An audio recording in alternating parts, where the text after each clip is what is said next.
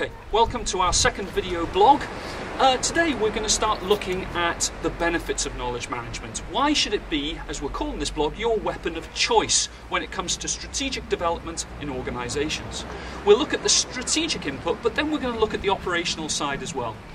One of the things that we want to start looking at is how knowledge management can help organisations navigate the knowledge economy. One of the things that we want to say is that we need to get away from looking at knowledge management as something that stands in isolation, an operational response. We want to start looking at it as something that informs strategy, that is proactive within the organisation and really speaks to value development when it comes to competitive advantage. So that's what we're going to be talking about, and this is it. Okay. So if we're going to bring value to an organisation through value-based operational functions, or whether it's going to be bringing value to the strategic aims of the organisation, we've got to start looking at the environment. I'm going to give you a key example at the moment. There's a company that we're currently talking to in Wales. Over the last 4 or 5 years, they have had free rein on a market. They've almost developed their own market space. Now what's happening is other organisations have picked up on how successful they are, and they're starting to move into this market space. Now the question that I've posed is the key resources. They're a service-based company, and the key resources are the people. There are people within their IT department and people within their sales team, for example, that you would see as having high amounts of expertise, been with the company from the start, grown the company, innovated. And I posed the question, which was basically, what's been done to protect that knowledge? And the response was, actually, we haven't done anything yet. Perhaps that's why we were in there in the first place.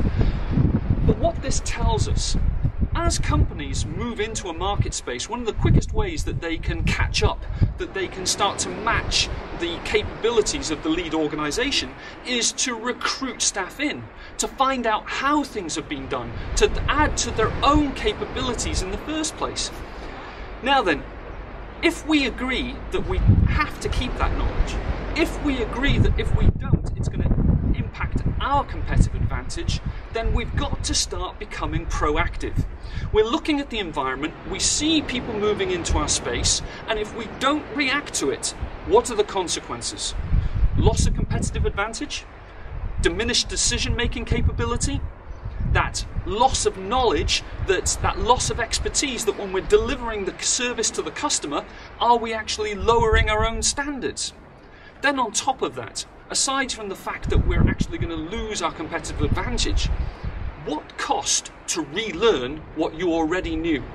What cost on a knowledge management function that doesn't act in a proactive manner, see the problem in the environment, and start protecting the organisation? We have all these conversations that knowledge management isn't establishing value, that knowledge management needs to demonstrate ROI. Well, why aren't we reacting to these things then? Because this is what's important to organisations. This is what will allow them to become resilient, sustainable, allow them to continue to grow, to continue to innovate. And if we don't do this, what cost? And who is responsible? Ultimately, it's ourselves as knowledge managers. Okay, one of the reasons I wanted to come to the beach today is to kind of demonstrate a little bit about knowledge. If you look, in the background here are lots of rocks. This, for me, is my knowledge. You've got stuff like here, which was basically how I learned to ride a bike and how I know how to ride a bike. Not much good to an organisation at the moment, but it's part of my knowledge stock. Things like this. When I first started working with knowledge management, what actually made me think about the processes that inform knowledge management? My understanding of the complexity. Interesting. But this is basically my knowledge. And when it comes down to it, some of it will be of high value to an organisation and some of it's useless. So you've got to be able to understand what you want to know, who knows it, how they know it, and you've got to be able to try and capture it. And this is where there's another problem. We take something like what we know about knowledge management and what we know about our model and our process. It's quite a lot. And the problem with knowledge, and you'll have seen it from the other blogs we've had, is the fact that there's a disparity between what people call knowledge and what actually knowledge is. Sometimes people are talking about knowledge and they're talking actually about information. Now then, what I know about knowledge management and the expertise I have, I try and put as much of it down on paper, I try and put it into blogs, I try and tell you here now. But ultimately, this represents what I know, and this is our friendly computer. And this is the problem, because ultimately, this doesn't fit in that. And that's what we've got to try and solve. And that's what this next part of the blog is about. Yeah. Okay, so there are going to be those of you out there that turn around and say, we are very good at capturing knowledge. And perhaps you are. But we've worked with quite a few companies now when we talk about lessons learned, post-action reviews, where people are turning around saying, we extract this valuable knowledge from our staff, we capture it, we upload it, we've got a library system. Excellent. I'll give you another example. We worked with one of the top pharmaceutical companies in the world. There's a case study on this, and I'll gladly put this as an external link for anybody who's interested. And one of the problems they had, they were using SharePoint. And out there is SharePoint. This is our knowledge.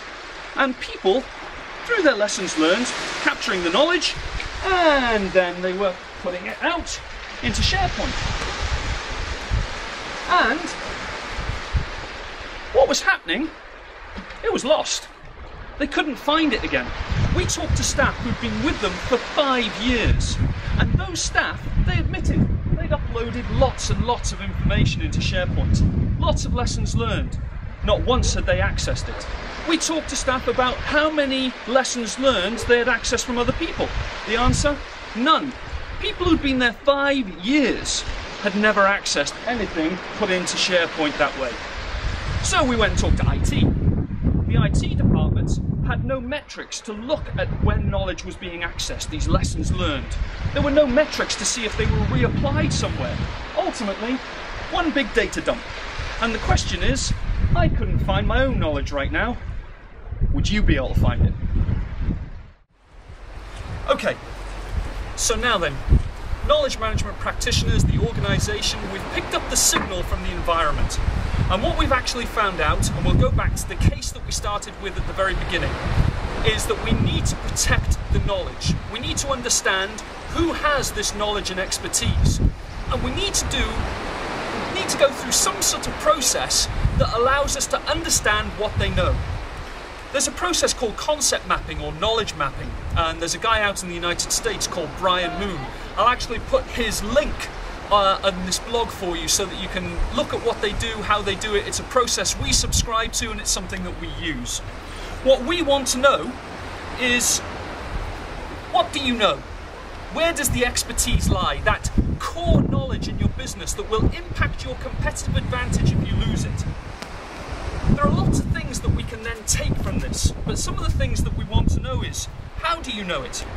How do you know that it's actually quality knowledge? How is it being quality assured? Where did you learn it from?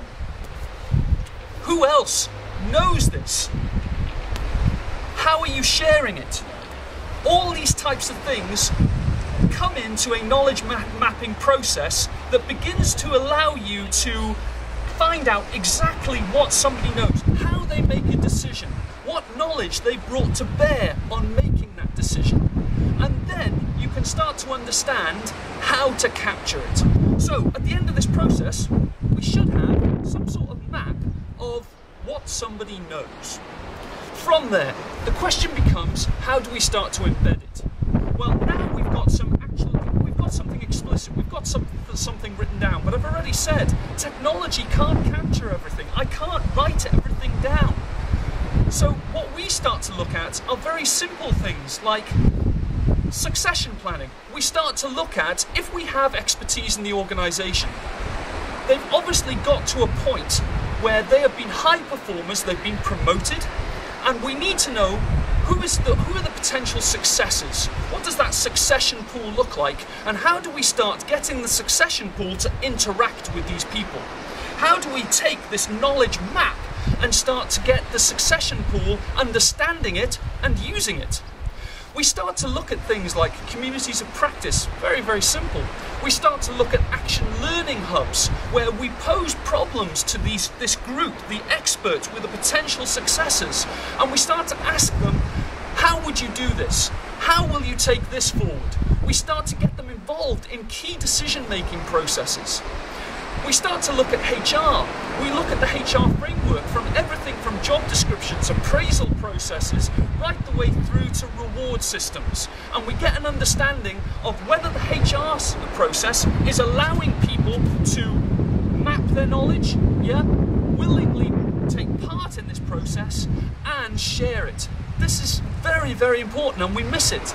The other thing is that we start to assist the HR function in moving from a competence-based approach to a competency-based approach.